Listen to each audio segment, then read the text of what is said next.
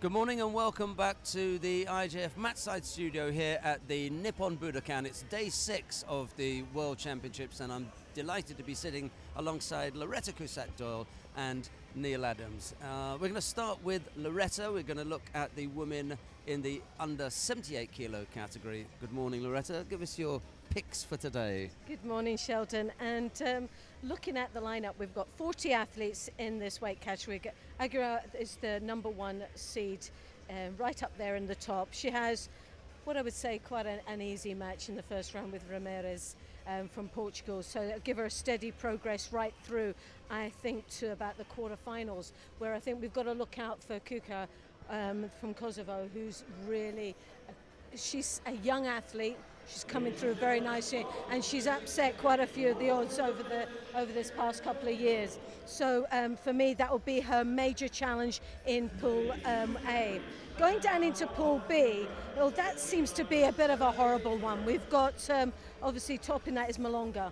And really, on paper, she should get all the way through, again to that quarterfinal stage. But I think this could be a bit of an upset there between Natalie Powell, who got a bronze medal this time last year at the World Championships. So that could be, they fought each other quite a few times. And for me, in fact, I think it was about 11 times they fought. And the scoring at the moment is Powell's just in front with 6 wins to 5.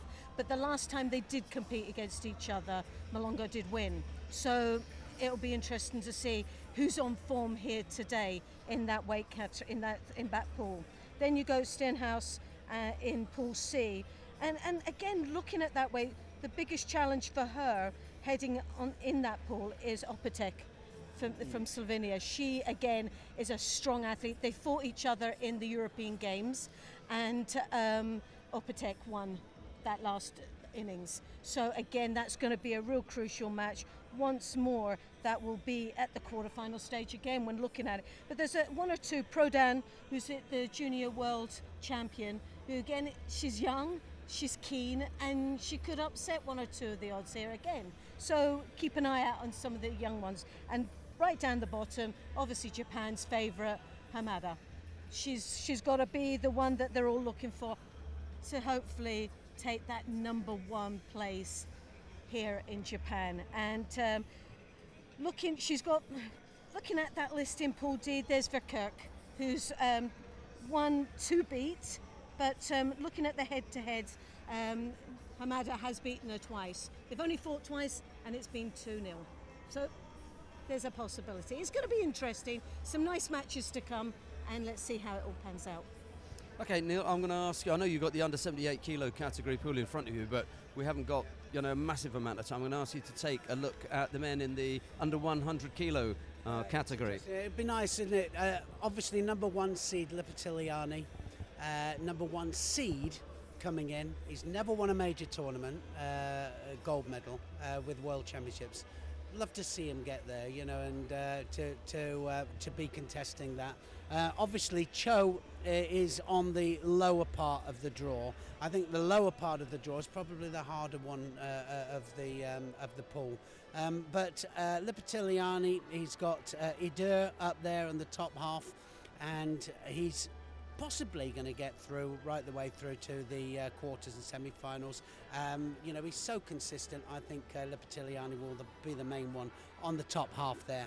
I think on the bottom half here we've got Cho, we've got Wolf. I think Wolf for me is the absolute favourite because he's the All Japan champion, and he also won the Japanese trials, and also he's come on to great form. So I think Wolf is going to be my main pick for the bottom half, but I think that this is one of the main things here, that also we've got Alanas, who is down there with Darwish. That's the Canadian and the Egyptian. Yes, we've got Alanas, who is just a youngster coming through from Canada, and he'll be on a high because Canada are on a roll. Didn't they fight in Montreal, El Nahas and Darwish?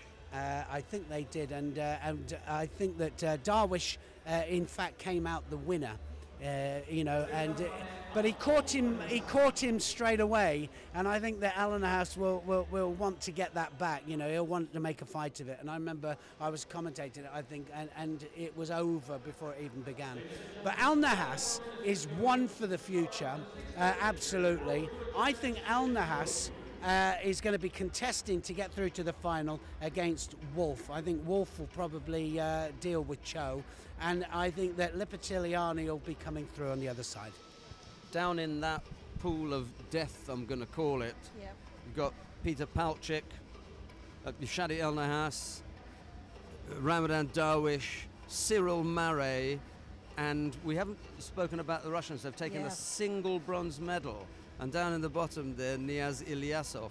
Maybe this is going to rebound today and we'll get something from the Russians. Ilyasov, though, defeated Aaron Wolf in the last World Championships, and that was a major upset last year.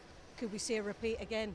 D for death. I think that pool is could be. Yep. Right, we've got a couple of minutes before we get underway. I still think we might have a couple of minutes or so. We've got some time. So maybe one who we have yet to mention, real dark horse. There's a chance for Neil. We're going to come to you next. Right. But Loretta, see if you can just pull one out of the hat here in the under 100s. You've got a couple of seconds more. Yes, I do have one. Katarina, the Dutch boy. I'm so glad you said that. Simeon Katarina, not a bad draw. He's a good lad. And round 3, I reckon that's where it's going to go for him. Yeah. In Zagreb, he fought extremely well. He's a young athlete that's definitely on form at this moment. He's got beautiful judo.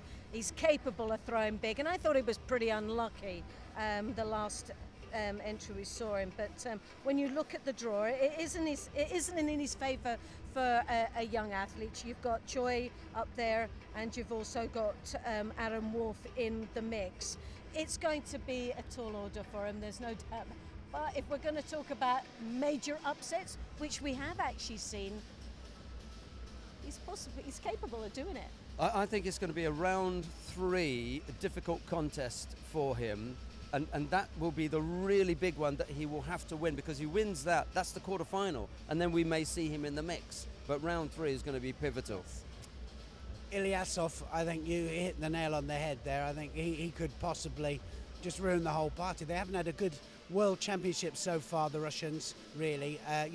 Compared to the amount of depth that they've got and the amount of medals that they're getting, it's not going according to plan. So I think it's about right for that to happen. But other than that, the Canadian, he's young and he's coming forward.